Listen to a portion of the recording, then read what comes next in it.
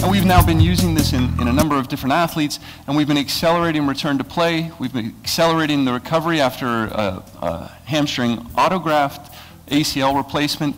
Those clinical studies are in the process of being reviewed right now. So the conventional concept that we have about impact forces, that they are the reason for injuries and that they should be cushioned, doesn't seem to work. We should think about something different.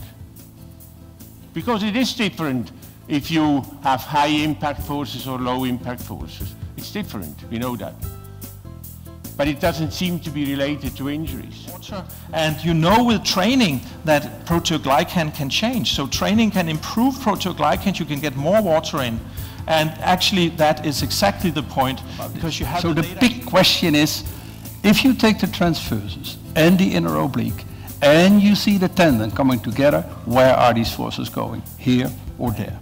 But more recently we've been starting to look at how that might interact with cellular processes, and I think this conference is one of the first times I've really seen such a depth of understanding and depth of detail of those processes. Pharmacological substances maybe can do some good things, but if you take away the tension, then you're really in a problem with the tendon. And that's probably also why we're not going to find a magic drug where we can just lie on the couch and then inject something and then the tendon will heal very nicely. We want to understand